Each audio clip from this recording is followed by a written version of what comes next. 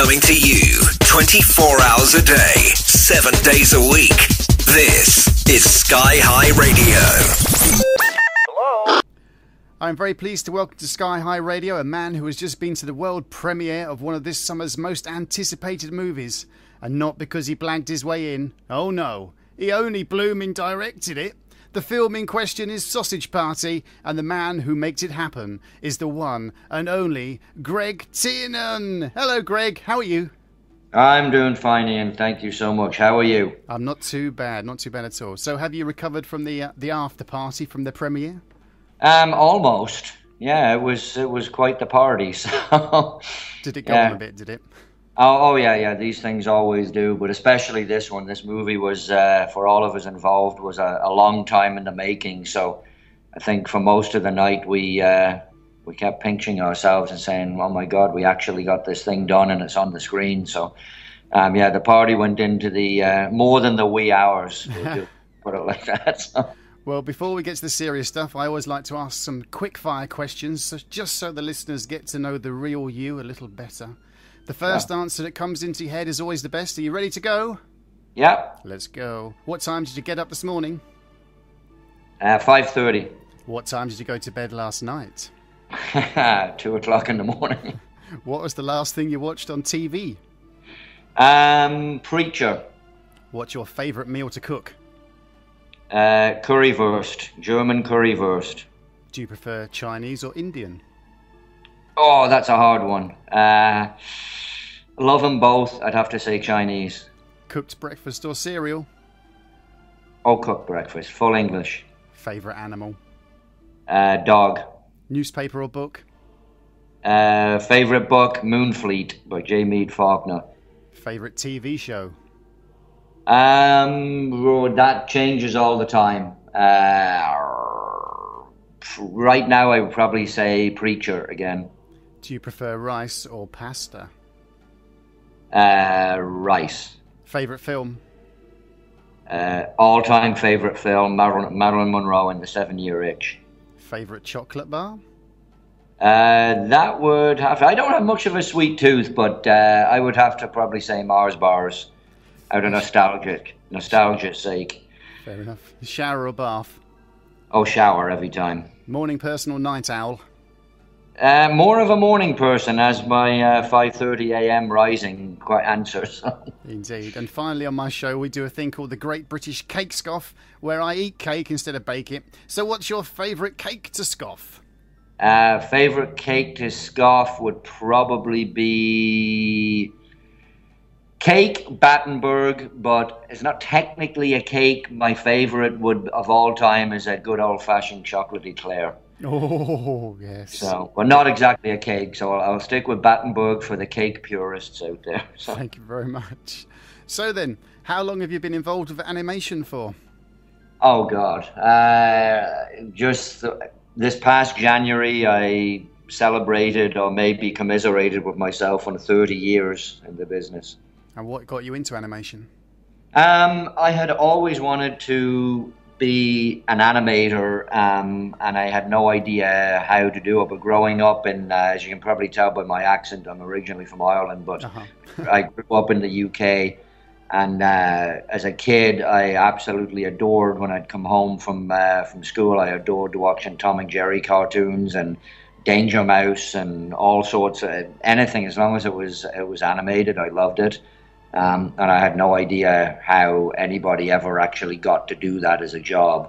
But I was fortunate enough that when I was at university in Belfast, the animation company Don Bluth Productions that made An American Tail and The Land Before Time, they actually moved their whole outfit from Los Angeles to Dublin, Ireland. And so I... on a whim, immediately dropped out of university and went down and camped out on their doorstep until they gave me a job. And here I am now, 30 years later. So what was the first thing you actually worked on that we may have heard of?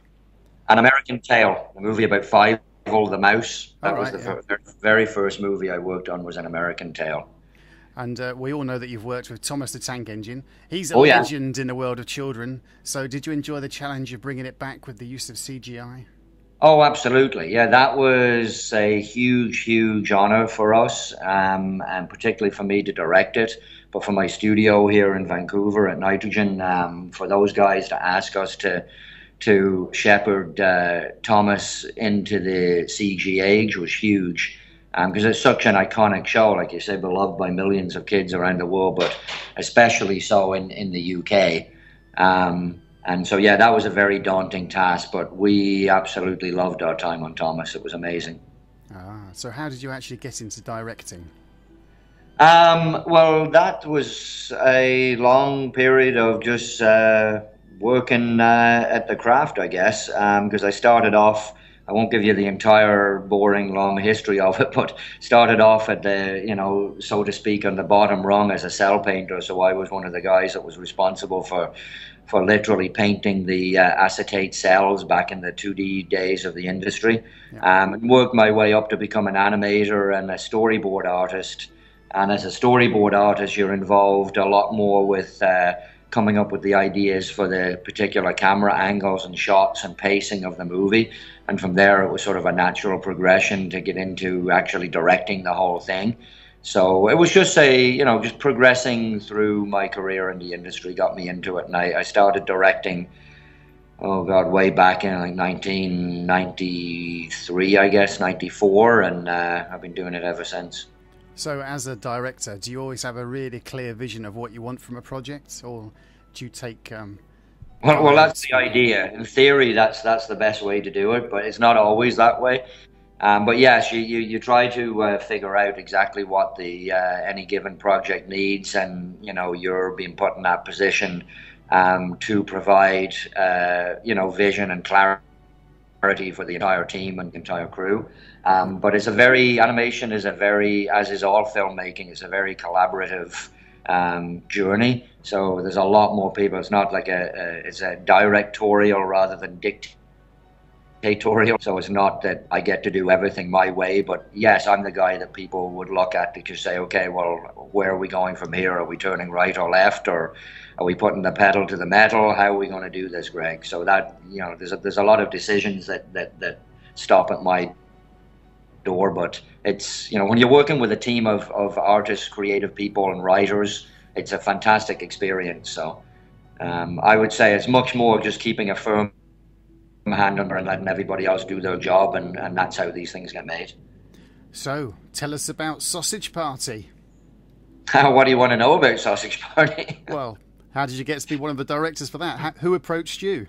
Well, I should ask as well, Ian, if this is your show is a fan show, then I will keep everything clean. But as everybody knows, hopefully by now, Sausage Party is the first R-rated CGI animated movie in the world. So for us, again, it's a huge deal to be entrusted with this. But Sausage Party actually came to me because my good friend Conrad Vernon, who is my co-director on the movie, we have known each other for many years, and we worked together on a movie in LA back in the early 90s called Cool World, and that was a Ralph Bakshi movie. And Ralph, back in the 70s and the 80s, was the king of doing more adult-oriented feature film animation. So it was fantastic to work with Ralph. But all these years later, Conrad he's a DreamWorks director, and he was working, directing Monsters v. Aliens and working with Seth Rogen, who did the voice of the Blob in that movie. And Seth pitched the idea to Conrad about doing an R-rated animated movie and why nobody has done it. And Conrad in turn pitched the idea to me and said, I'd like you to direct this with me, and I'd like your studio to take on the production if possible. And that happened. So what's the hardest bit of directing animated film like that, an R-rated animated film? Is it no holds barred? Is it just do and say as you like? To a certain degree, yes. To be honest with you, Ian, the biggest hurdle that we had to overcome was getting the movie sold and greenlit in the first place. Because not so much in Europe, I'm happy to say, but specifically in North America, which of course is the big market for all of these movies, animated or otherwise. But animation is seen as a children's genre, rather than the medium, the creative medium that it should be seen as. And of course, in many markets in Europe and in Asia, animation is very much, it's just as viable a means of storytelling for any subject matter as live action is. But that's never been the case in the North American market. So that was huge for the studios that have to actually invest money and promoting these things. It's a big risk for them. If you look at all of the movies, that animated movies, I mean, they're way, on average, way more successful at the box office than the average live action movie. Yeah. And most of the hugely huge box office success stories are animated movies, and it's hard to break out of that formula. It's hard to pitch to a studio, you know what, all of these family animated movies that make you guys millions and millions and millions of dollars, well, we're going to buck the trend and do one for adults. Immediately their first reaction is, whoa, hang on a second, you're asking us to do what? Say what? You know, it's the sort of, if it ain't broke, don't fix it type thing. Yeah. So anyway, that was the hardest thing, was to get this thing done. But a fantastic lady named Megan Ellison, who owns Annapurna Pictures, stepped up to the plate, and she believed in the project, so she put her weight behind it. And after that, Sony Columbia got on board and decided to back us to distribute the movie, and that was really the biggest hurdle. Making the movie itself was a whole different story. That was, in all these 30 years, it was the most enjoyable and creatively rewarding experience of my entire career.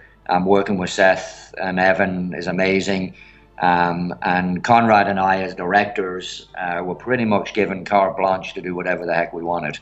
So we did. Fair enough. How long did the film take to make? Actual production time, 2.5, almost 3 years. But in total, from inception to getting it done, was coming on to 10 years. Cool. It's quite a long time then. Oh, yeah. It's got some very big Hollywood A-list actors in it, as you've already mentioned, like Seth Rogen, Kristen Wiig, Jonah Hill. So how easy is it to direct them as opposed to people that are trying to make it into the film industry?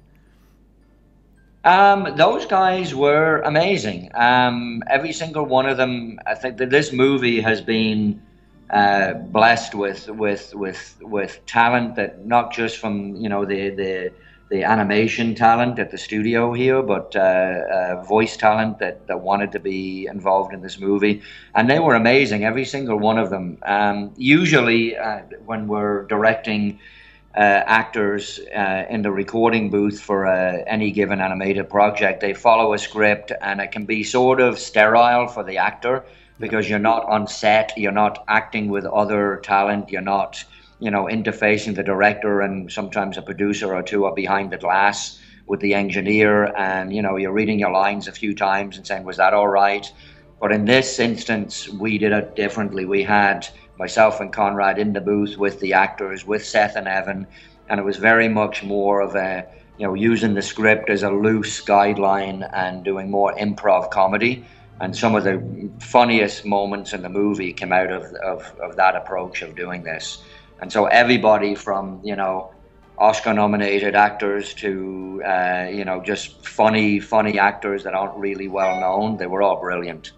The film has been described as one of the must-see films of the summer, and with millions of hits already on YouTube on its trailers, you must be surprised how popular it seems to be already. And it hasn't even come out yet. Yeah, I mean, to be honest with you, it sounds very arrogant and braggadocio, but I'm not surprised, because we knew we had a good movie. Yeah. But I'm thrilled about it, and Seth and Evan and Conrad were all thrilled about it for sure. So, you know, hopefully the interest that we've had online will translate, and people will go in their droves to the box office, and you know, not just for the sake of our movie, because, you know, at the end of the day, of course, our movie will make whatever it makes at the box office, but it's way more important to us as a studio here, to Nicole and I that run Nitrogen Studios, to Conrad, and everybody from the animation end of things. Is way more important to us that this opens the door for other filmmakers to be able to get more adult oriented content that's animated out there. And as I said earlier, it's a viable way of making movies. It's not just kid stuff. So hopefully that will kick down that door and give some more people the opportunity to do this. Does that include making a Sausage Party 2 if it's successful? I would say that's very much on the cards. Yes, yeah, of course. As we've been talking about that for a while, and yeah, absolutely. It's once people have got, so to speak, a taste for these sausages, I think they're going to want to see more. Right. If there's one thing that you brought to this film that you're most proud of, what would it be, and why? I think the most proud is that we showed the animation world and the film world that we can actually make a movie that looks like a huge budget Pixar movie for a fraction of the cost. And we're very, very proud of the work that our crew did on this movie. That's my proudest thing. So apart from Sausage Party 2, are there any current new projects that you're currently working on? Yes, we are right now. We're delighted to be working with Guillermo del Toro and DreamWorks on a Netflix show called Troll Hunters. So the studio is hard at work on that right now, and we're also putting the finishing touches on our first original feature film script, which we are going to be pitching around Hollywood soon, and we're happily fielding offers right now. Sausage Party has got us a lot of interest in the studio here, so we've got a lot of offers to make other movies for people. So it's an exciting time for us right now. Sounds interesting. So if there's one film that's already been made, which you wasn't part of, what would that be that you wish that you was part of? If that makes sense. An animated movie or any movie? Any movie. I would have to say, and this is weird because nobody, to the best of my knowledge, has invented a time machine yet, but I would have to say my favorite movie of all time, The 7-Year Itch, way back in the 1950s. If I could go back in a time machine, hot tub time machine or otherwise, if I could go back in time, I would absolutely love to have been involved in any 1950s, especially Marilyn Monroe movie. You're having a small dinner party. Which 3 guests would you invite? Alive or dead? Choice is yours. Famous or not? I would invite Marilyn Monroe. No surprise there. I would invite Eddie Cochran, who is my all-time rock and roll hero, guitar hero. And you know what? This is going to sound really controversial, but I would invite Hitler just to ask, what the hell were you thinking, dude? That's fair enough. We've had some stranger answers, so that's quite a sensible answer. And finally, what can't you leave your house without? I cannot leave my house without my guitar picks. I'm a guitar player in my spare time, and I never, ever, ever leave the house without 2 guitar picks in my pocket. Well, thank you very much for joining us right here on SkyHigh Radio, Greg. I know you're very busy at the moment. Sausage Party can be seen at all good cinemas, and probably some bad ones too, from Friday, August the 12th. So go and see it. Thank you very much for joining us, Greg. Thank you so much for having me. My pleasure. Thank you. Cheers. Bye. SkyHigh Radio. It's about you and the music.